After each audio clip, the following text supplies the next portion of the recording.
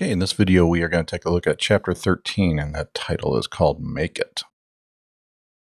Now, bringing up our to-do list, the one thing that we've been focused on lately is trying to do a simplified version of $5 plus $5 equals $10. So that's a simple addition. We're not getting into multi-currency at this point. We are just adding up two sums. Now, what we want to do is, if you remember, we put in a fake implementation into bank, and we want to remove that fake implementation. Longer term, we want to be returning a money object from the plus operation. Now, a couple terms that we want to introduce going forward in this section, and I actually learned these terms along with the author who wrote it. Augend, that is the first value in an addition operation, so that would be the 3 and 3 plus 6. And addend is the second value in an addition operation, so that'd be the 6 and 3 plus 6. We are going to be using those terms in a sum object, where we are going to create an object that's going to implement expression, and that's going to have two properties. So we'll have a money object as the augend, and then another money object as the addend, and that's kind of like breaking down the object of an addition operation into an object-oriented model. Now, what we want to do is implement that reduce operation in the bank. We're going to create an implementation. We're going to refactor things to make things cleaner. So what we want to do is I added in bank reduce money to our list. So that's what we're going to be focused on here, is that reduction operation. I'm going to jump over to IntelliJ, and much like I did last time, I'm going to write the test first, and then we'll get into it. And we got a bit of refactoring that we're going to be doing in this section.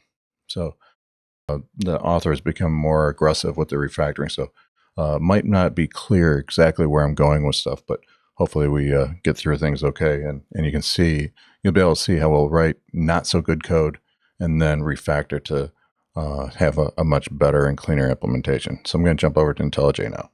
Now you can see that I'm back in IntelliJ now, and I've written 3 tests. These are 3 tests right out of the book, and we're going to go through and set up things so that these tests start passing. So you can see here, I have a sum object that's being referenced, and we have a bunch of redness from the compiler, which is not happy.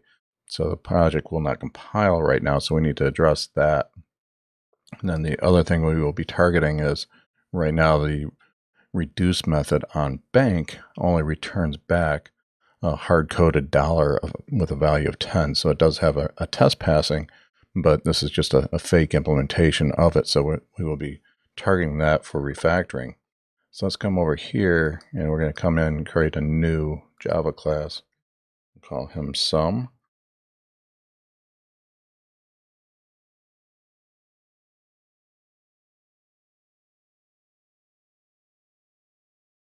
And that sum is going to have a money property augment, Edmund, and I hope I'm saying those right. Now I'm sure somebody will be happy to correct me. And let's go ahead and add in a constructor for those. We can take those two properties in like so. Now what we want to do, so we can see that the compile goes away, and we want to be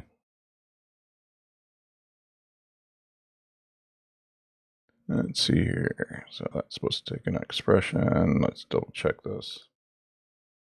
Money.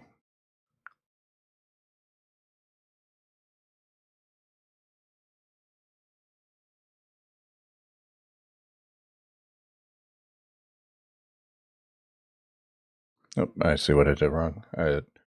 On sum, I forgot to implement expression. So that was my mistake.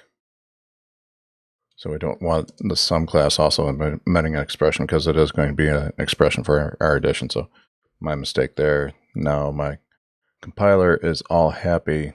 Next thing we want to do is come in here and add in a real implementation of that. So this is going to go away. What we're going to do is say sum.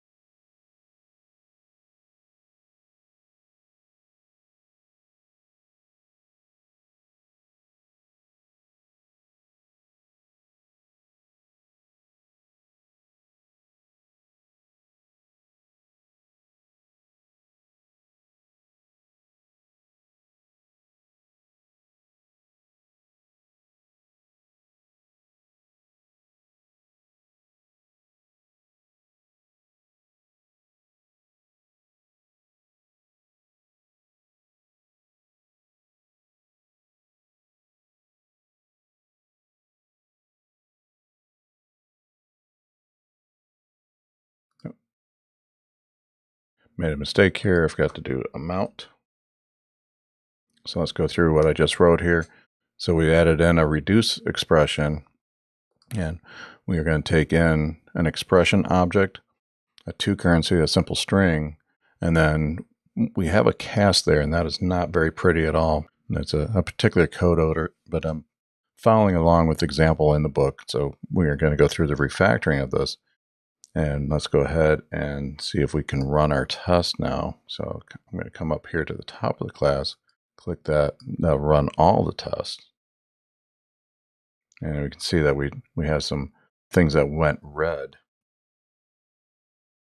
So we can see we're getting class cast exception, so that's not very, very happy there in the bank method. So of course that test is now broken when we run all of them. But let's run them individually, the ones that we're targeting right now. So we can see the test plus that fails. We'll run that one specifically. And we're getting class cast exception, so that's something that we want to be refactoring out. And we're going to go ahead and do that right now. That's not a very good thing to do. So the first thing that we can do is, if we look at our implementation here, we can actually push this into the sum object. So I'm going to copy that. And we will also do, we'll add a method to return back money. We're going to call this reduce as well.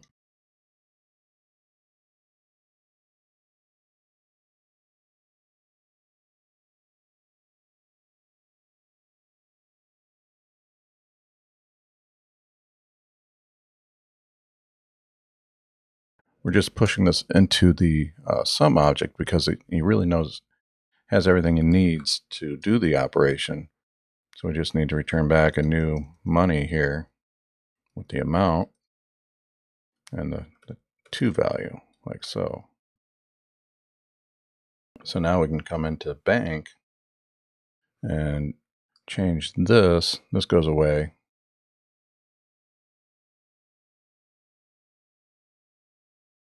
What you can do is say if source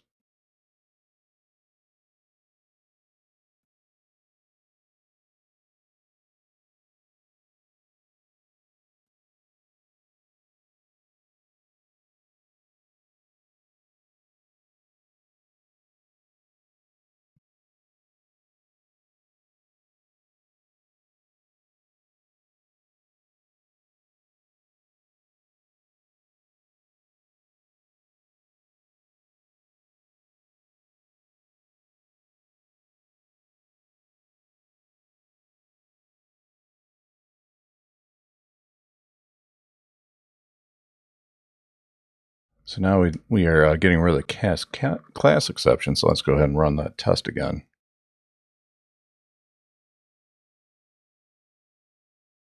Yep, we're still getting the class cast exceptions. And that's because what's going on here is we are following through and things aren't happy with our test, because what we've done is we're using these casts, and it's pretty ugly the way things are set up.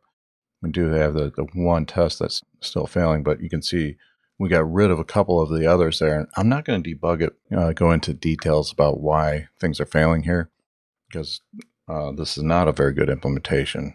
Because if we look at it, we are checking to see if the instance of this is a money, and it's just not a very good implementation at all. But we do have a chance here if the money object were to interface a reduce. So notice that we're just returning back that. So if money came down here,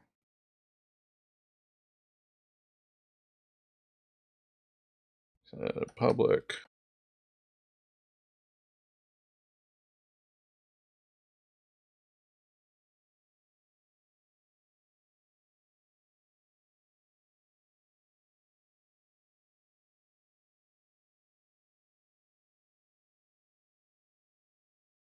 like so, and then we can clean this up quite a bit. That becomes cleaner. So now we're adding the reduce method to money. And what we can do is come to expression Actually, I can refactor that from there. So let's come up to this. And I'm going to come into IntelliJ, say refactor, pull members up. And we are going to say pull it up to that. And let's make sure that happened correctly. So now we can see that the interface expression implements reduce. Our sum also implements reduce. So now when I start working with an expression, this becomes much cleaner. Because now the bank is bringing in this. So let's come over here. I'm going to comment this out so we can see it. Now this becomes return.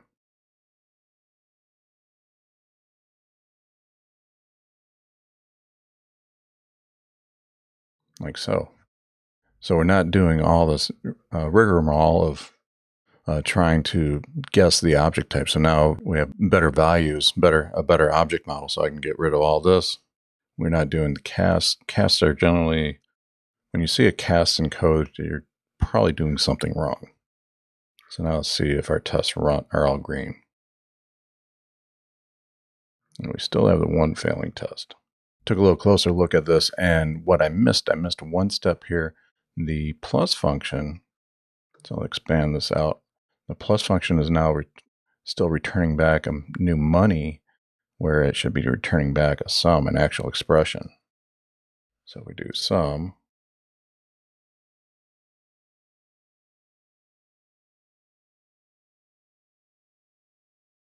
Like so. Now let's run all our tests again, and we'll see that they should run. So everything's green there.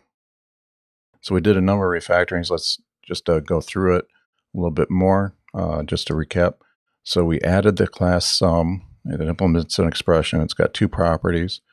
So we're basically mimicking a sum operation with an augment and an addend.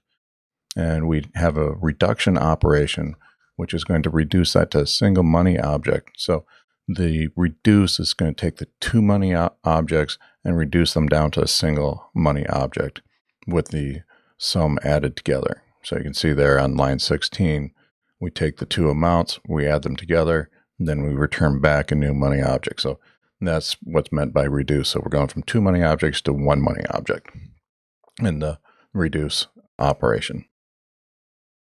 Our bank implementation is going to go in and reduce them down a little bit further, but it is going to be dependent upon the source that is passed in. And we change the expression object to require a money object to be reduced, returned back from the reduce operation. And we added that in to the money object and also our sum object. So it gets a little confusing about the object model. Once you spend a little more time with it, you'll start to see how these components get together. And what we are doing is we are going through a process of refactoring this code to a longer term goal. So you can see here we implemented it. We had fake implementations. And again, we went back and refactored and cleaned things out and got to a better object model for our little multi-currency money test. So you can see I've brought back up our to-do list, and we have crossed off the bank reduce method. And we did a little additional refactoring there. So now we're going to continue on with the other task coming up in the book. And in the next chapter called change, we're going to be taking a look at reducing money with a conversion. So you can see the object model has evolved, and we're kind of setting ourselves up to start handling that multi-currency stuff. And we'll start dropping these other issues off our to-do list.